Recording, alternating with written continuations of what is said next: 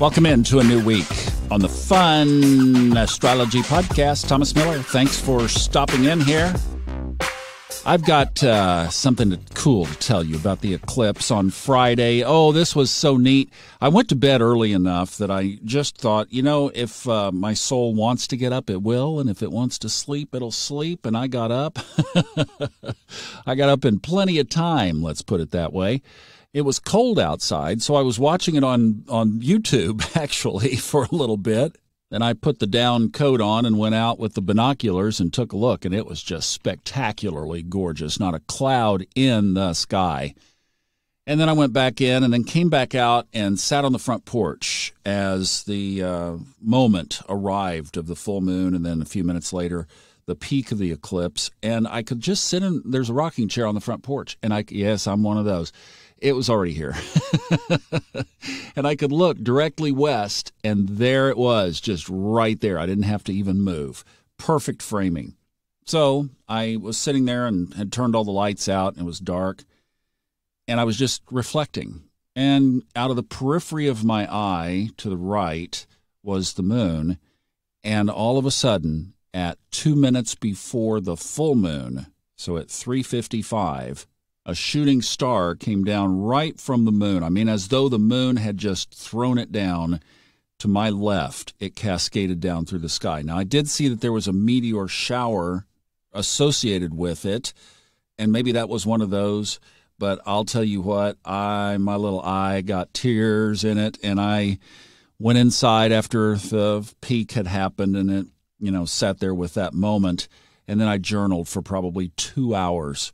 Because, look, I figured the universe had just dropped me a blank check. I went in and filled it out.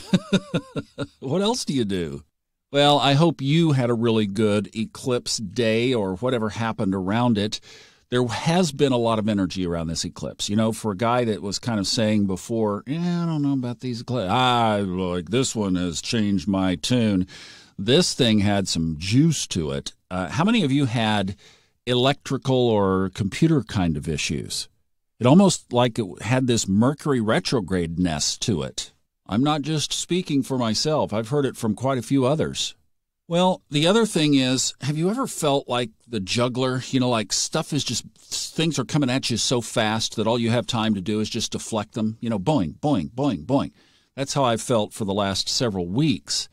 And what I'm trying to do is I am pushing myself hard because I had 2 audiobooks, got one done over the weekend, and I want to get them finished so that I can go see my granddaughter in Texas.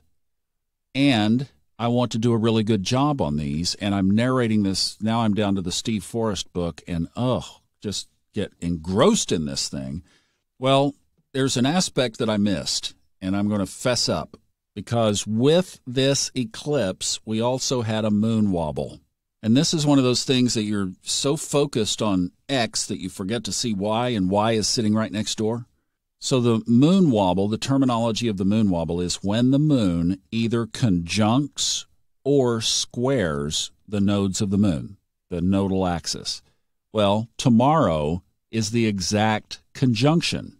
The sun, as of yesterday, now in Sagittarius, conjoins the north node of the moon at 2:03 tomorrow Eastern Time.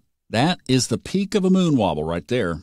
And because no software programs acknowledge it, so nobody backs it up. You back it up 21 days from the exact conjunction, and then it wanes for another 7 days after the conjunction. So it will be with us all this week. And for the last 3 weeks, we've been in it, building up. So if you combine that energy, which is, it's kind of like a Mercury retrograde on steroids kind of thing. And the idea behind it is that weird stuff happens around the world. Well, if you go back, I was kind of thinking about a lot of the things that have happened even just over the last 10 days or so.